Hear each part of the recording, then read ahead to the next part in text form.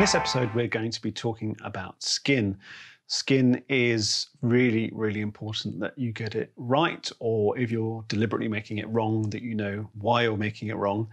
Skin's one of the memory colors. Memory colors are ones that we've all actually evolved as a species to recognize innately and have even biological responses to. Things like sky, things like foliage, and things like skin.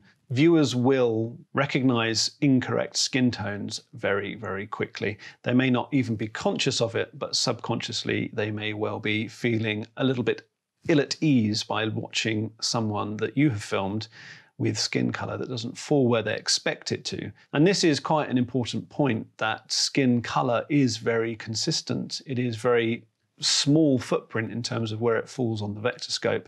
And the reason for that is because the color of skin is made up of melanin, which is the kind of ochery yellow pigment that we all have in our skin to varying degrees, that gives us that natural UV protection in our skin.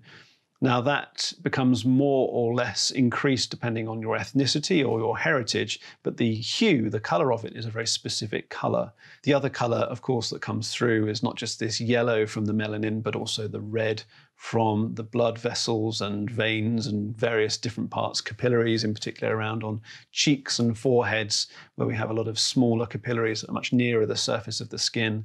The colors are consistent. It's the quantities that vary, and therefore the saturation levels, and also obviously the brightness levels, depending on your ethnicity. But the actual color, when we purely think about it as hue, we're actually talking about a very narrow and a very specific part of the vectorscope. So it's really important that you're using equipment and approaches to your way of working that guarantee, or as best as you can guarantee, that the skin tones of your models, your talent, that they are as accurate as possible. Now, we've already talked about that all starts with good color accuracy of your light fixture, and we've established now that the Litepanels Geminis in this particular case are particularly faithful and color accurate, and therefore that's a lot of the battle won already. We've also talked about matching sources and the importance of manually white balancing to make sure that our camera's white point is as close as possible to the light that's falling onto our talent, so that we are not shifting in camera essentially by having a misset or a wrongly set white point. The other thing to bear in mind is that when we're actually working with these skin tones is that we're not too slavish to what's known as the flesh tone line. You can actually see the flesh tone line running up here on my vectorscope in the bottom left-hand corner, and you can see there's a big blob of color that's actually falling on it. It's slightly falling to the left of it. There's also bits of it that are slightly falling to the right of it. If we really drill down and start to isolate parts of the image, you'll see that actually the lipstick, for example, and also around nostrils and ears, those are the more saturated, pinkier parts of skin. We also naturally find that we're more pinky in our forehead and cheeks, as I just said, and ears as well. But then also in these areas, particularly around the neck and the areas that are further back where there's more fat layer and the blood vessels are further back, that yellowness, that ochery yellow comes through, and you can see that falling to the left-hand side of the flesh tone line. Those broad sweeps that kind of straddle the flesh tone line on the vectorscope are very normal and very natural.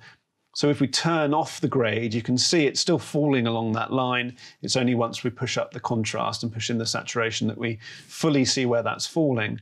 But again, I've not deviated. I might just arbitrarily create an additional layer here just to prove that this is not the case, but I can actually change the temperature, and you can see I can warm it up and cool it down, and I can also move it around more towards magenta or around more towards green. You can see as soon as I deviate from where I recorded, it looks wrong. That looks too pink, that looks too green, that looks too warm, that looks too blue. So actually doing nothing is where it works best. That's not an accident. That's because of everything that I'm talking about using the right equipment and using the right approaches to guarantee that things where color absolutely matters, whether that's the packaging of a specific brand you're working with, or in this case, it's a model and you're trying to be faithful to their natural look. Also, in terms of skin and faces and lights, it's worth thinking about the quality of the light, which is to say the softness or hardness of the shadow that's created by that light. You'll notice when you see the behind the scenes for this shoot that we were often using soft boxes. In this particular scene, we also had a softened Gemini bouncing off of a polyboard and then bouncing back through another layer of diffusion. This process is known as a booklight process, and it creates essentially a double softening of the light. And we're doing that to create this very gentle transition from the light side of the face across to the dark side of the face, so the key side to the fill side. In this particular scene, we only used one key to simulate the light coming in through a window that was next to where our model was located. So actually we're just using the general light walls in the space where we were shooting to actually kind of fill in the shadow areas. But we've set the light at a certain intensity and we've worked to soften it to a certain level, whereby we get a lovely wrap around the model's face using that difference from that fill, from that shadow side to the key side, to really create a three-dimensional look. And three-dimensionality with lighting is really, really important, particularly with faces, because ultimately this is a two-dimensional medium that we're looking at. This is a two-dimensional representation of Tara, our model, and we can use lighting, and we can also do this in post to a certain extent as well, to really reinforce the fact that this is a three-dimensional thing we're looking at. The more you do that, the more you invite the viewer to kind of become enveloped by what they're seeing and really engage with the scene, and it feels more vivid and realistic to them, and the more engaged they will be with the story that you're trying to tell. But that idea of that soft transition from the key to the fill side is a really important way of doing that. And it actually is a very old trick. In fact, we all know this from when we're kids. If you draw a circle on a piece of paper, even a very young child will describe to you as drawing a circle. But if you shade in one side of that circle, they will say this is a ball or a sphere. And that's essentially what we're doing here. We're shading in one side of the face. We're creating that shadow side to softly transition to the key side, which is giving us that depth and that lovely transition. There's no definitive termination point.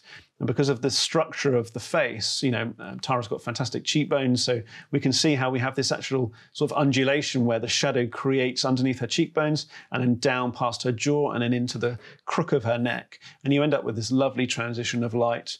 In terms of color accuracy, we've used all of the tricks that I've already talked to you about to make sure that this just looks great and vivid and accurate with minimal color correction work. And the right tools and the right methodology allow us to create these rich, vibrant, accurate skin tones, lovely soft appeal and look to the way that the light's falling on our subject's skin and catching in her eyes, and gives us exactly what we were setting out to achieve.